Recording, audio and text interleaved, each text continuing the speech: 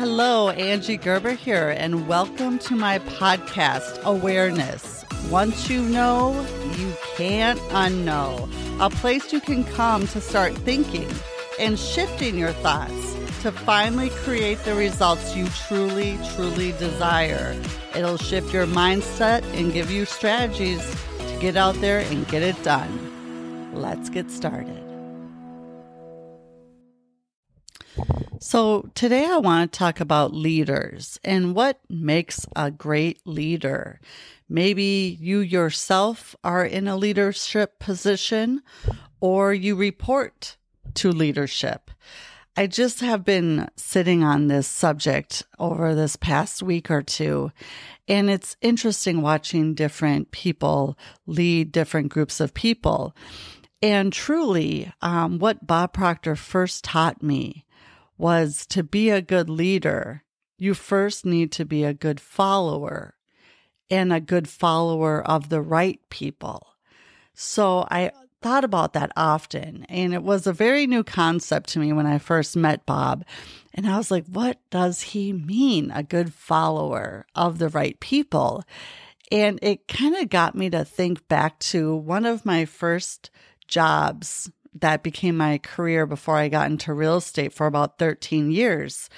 And of course, being in I think I was in my early mid-20s, far from where I am today, I didn't know much about the leadership I had, were maybe teachers, parents. I wasn't into sports all that much, so I didn't have that coach leadership mentality that many people have, many kids and adults even today.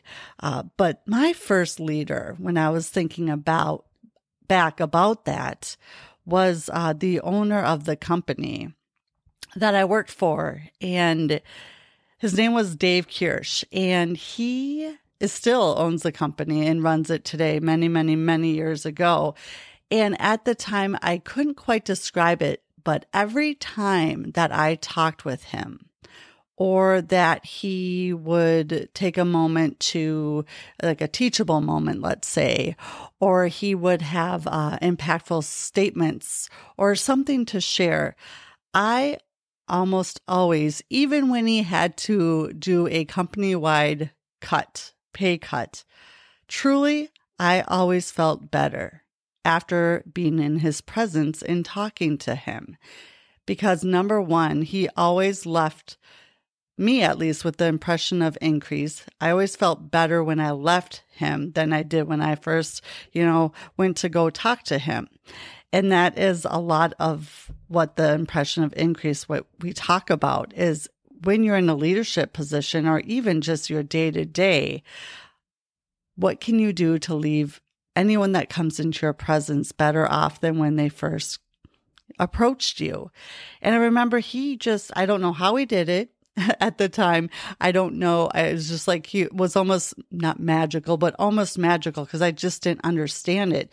But looking back in retrospect, I now understand that whether he knew it or not, he was an amazing leader, which I have to imagine he did because he poured into himself. He had advisory boards. He had so many different people that he was accountable to and he wanted to learn from.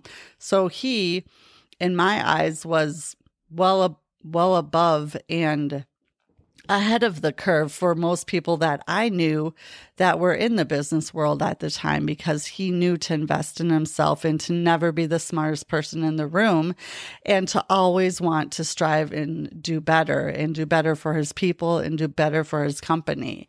And I remember one time I went into his office and I was a customer service rep, and I handled some pretty big accounts for the company, and something had went wrong, and a shipment didn't come in, and I just knew he was not going to, it's not a good thing. And I remember going into his office, and I was like, all right, Dave, so you're not going to be happy. It's not good, and I need to tell you what's happened. And he just kind of looked at me and was like, okay. And I proceeded to tell him what had happened. And he looked at me, cool, calm, and collect. And he said, don't ever do that again. And I'm like, what? He's like, do not ever come into my office and start off with those words. He's like, just don't. You're not doing yourself a favor. You're not doing me a favor. Don't do that. And again, a huge learning lesson. You know, it is what you make of it. Everything is your perception of any situation. It's a law of polarity. For everything, there's a good, and you can find the bad. Up, down, in, out, hot, cold. Everything has an opposite. So if you sit there and dwell and look and go into problem after problem instead of going right to solution mode, good leaders don't tolerate that. Good leaders don't look at problems. They look at opportunities. And looking back, like Steve Jobs says, you can only connect the dots looking backwards, not forwards. It was so true. And in these subtle encounters with him, I learned so much, and it impacted and impressed upon me so many things that I carried forward throughout my careers and my life. And it really just shaped me without me even really knowing what was happening at the time. And that's a good, great leader, and someone that can have this impact without even putting their ego aside, being like, oh, well, I'm pretty impactful. No, never, ever did he come from that point of view. I just knew every time I walked away from a significant meeting or conversation with him, I always felt better. I felt empowered. I felt more educated, like I had learned something. And it was just, looking back, it was just really, really something that I want you to think about, how you show up if you're a leader, because you're a leader of someone, of some point in your life, or you have leadership that you report to. How do they show up? Because to be a good leader, you really need to know what you're doing at a very high level. And that's why at first you need to be a good follower of the right people, because you need to learn how to become a master. We're not just born masters at anything. You put your 10,000 hours in, and then you put your next 10,000 hours in. So if you intend to be in leadership, or if you want to do something of great significance in this world at a very high elite level, find the people that are doing what you intend to do at a high level and start studying them. What is your passion? You figure out what you love to do. If you could wake up tomorrow and do anything that you wanted to do, you just got to do it. You got to create your perfect day. There's nothing, no barriers, no walls, nothing in your way. What would you do tomorrow? And then truly find a way to make money doing it and to come from service. How can you do what you're passionate about doing and make it your career, or make it your purpose and your passion and your path that you're going to take? If you would have told me this 10 years ago, I would have thought you were crazy. I probably would have stopped listening to this podcast by now, because that's how far removed I was from this information. I would have been like, yeah, shut off. Next, turn on some music or listen to, talk radio where everyone's living out their dreams, listening to them have their fun, and just mindless, so I don't have to think, just filling the time and the space so I don't have to listen to this or actually think and imagine and use my higher faculties versus my five senses, which again, 90 to 95% of people do because they don't know what they don't know. And to become a great leader, I think discipline is key, because once you've disciplined yourself, and you've given yourself a set of rules, and you've decided how you're going to show up, and you actually discipline yourself to do so, once you do that, you've earned the right to lead others. So you outwork them. You outperform them. You're there early. You do what you need to do, especially in the beginning, and it should carry throughout your leadership, how you choose to show up. Because if you're not a disciplined leader, and if you don't have discipline, you can guarantee that the people that are following you as a leader, they're not going to, or they're not going to feel they need to because they see how you're showing up. So leaders really need to be disciplined. And if you look and interview and watch and study the top 1% to 3% of the best, and probably whatever it is that you intend to do or what you'd want to do, check out their disciplines. What time do they wake up in the morning? What do they do health-wise? What are they doing financially, spiritually, in their relationships? It's truly discipline and consistency will get you there. So think about that for sure. And the other thing that I learned from Dave, one of the first leaders, again, is the true leaders out there, they want to make the other people around them that they're leading better than them. Meaning that they're pouring into them at 110%. They're with all of their heart, with all of what they want. They come from service, and they want to take the people around them that they're leading and truly, what can I do to get them to where I am or better?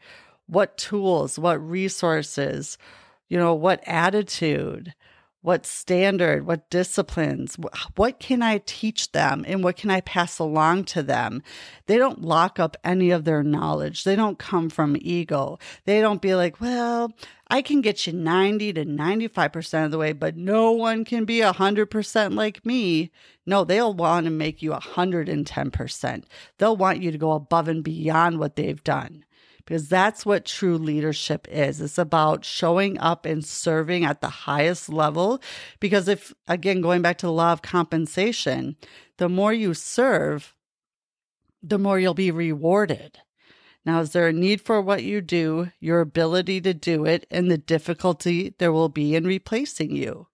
And if you're a leader at a very high level, your ability to lead, and if you focus on growing that, and pouring into yourself so you can pour into others, it will be so difficult to replace you. It's unreal. And at that same company that Dave was the owner of, I met my first mentor. And again, at the time, I didn't know what this was or why this was happening. But Diana was, I think, what was she? The office... I'd have to remember, office manager, operations manager, I guess I would call her. She kind of oversaw everything. And I have to say that she was probably one of the first people that came into my life that I didn't grow up around or that know me. And I could tell just by the subtle hints she would drop or things that she would say to me, with, kind of like making it my idea or at least just getting my wheels turning.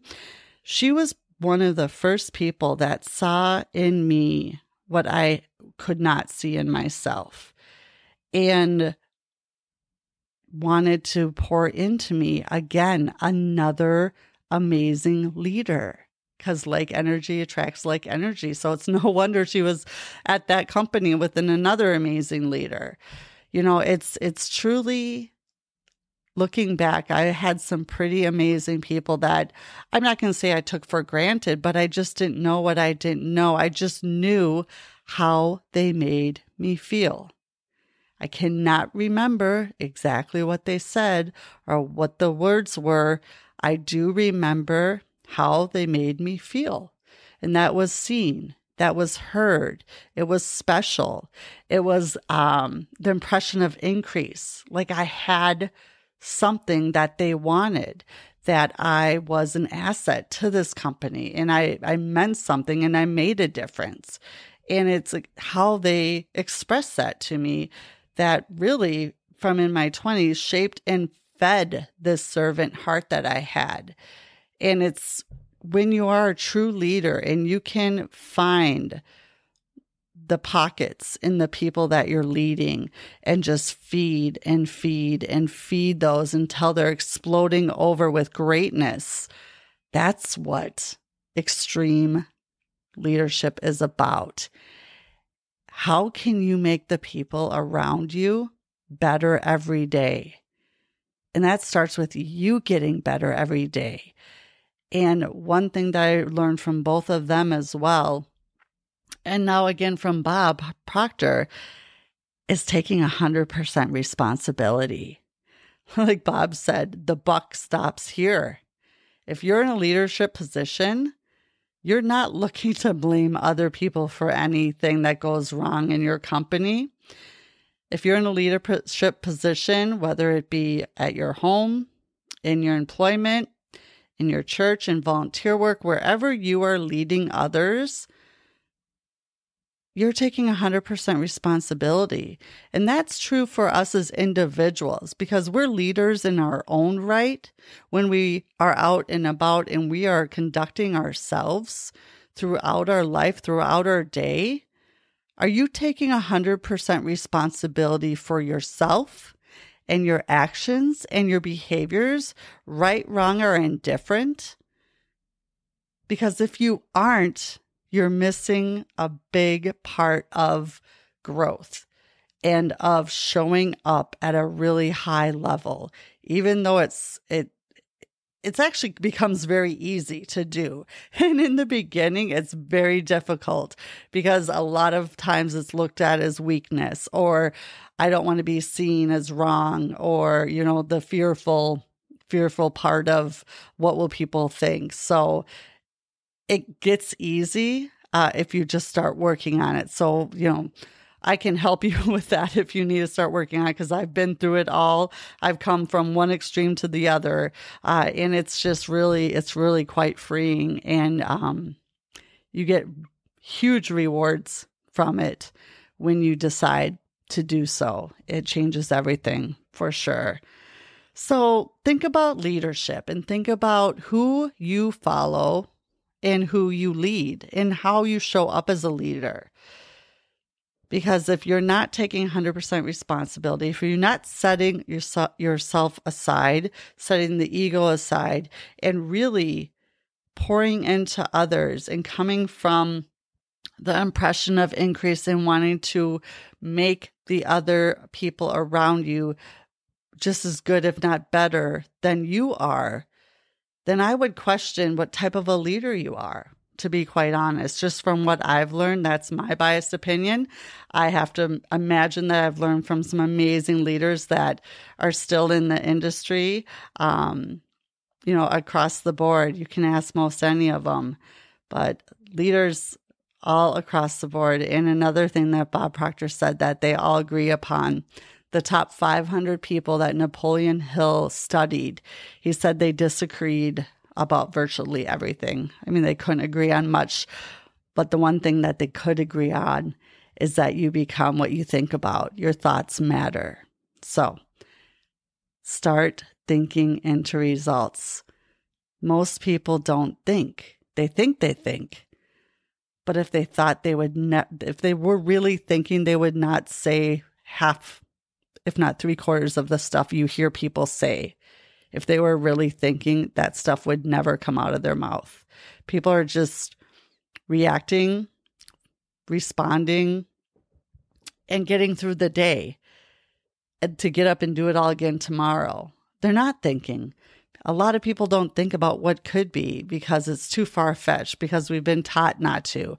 We've been taught to live from our 5 senses and not our higher faculties. So, yeah.